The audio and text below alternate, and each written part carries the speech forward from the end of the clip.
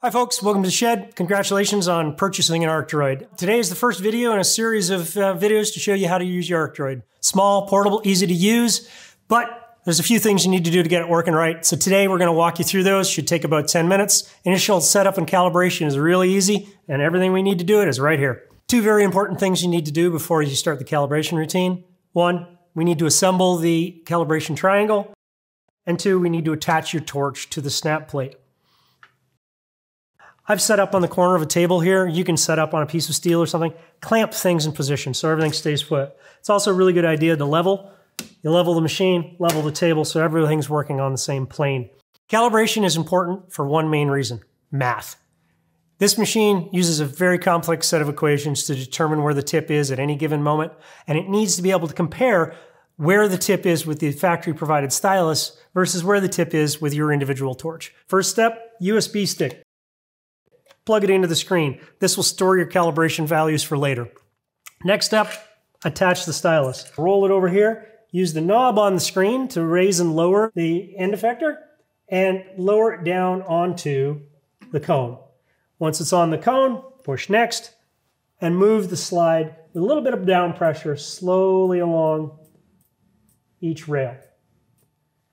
The TFT or the screen here will actually show that it's capturing values and guide you to the next step. Hit next, move to the next position. Again, lower it down on the triangle or on the cone. Hit next and slide slowly along.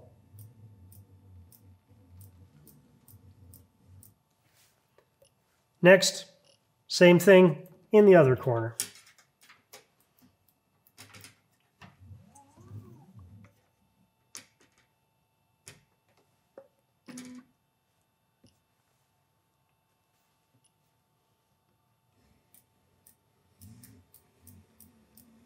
Now the screen will show values that it's capturing. They will all be in the 20 millimeter range. This will vary depending on your torch and machine. Switch to the torch and do it all again.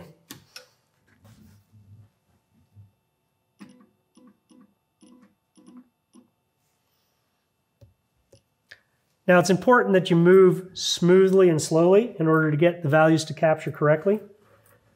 If you go too quickly, it may skip a hole. Quick and easy way to verify your calibration.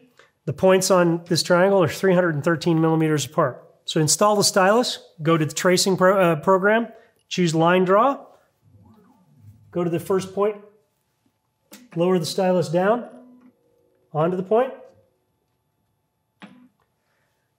zero the screen, and you can either use the button on the stylus or the button on the knob to choose a start point, move to the other point, lower it down onto the point, and then same thing, button or button, and it should draw a line that's 313 millimeters long. If you do that for both of them and they're 90 degrees apart, then you know your calibration has worked. So there you go, quick and easy way to calibrate the machine. You may have to do that from time to time if something gets bent out of shape or if you change your torch or your torch tip, but it's always the same process and it's easy to do. So next step, we need to attach your plasma cutter and get on to cutting. That's in the next video.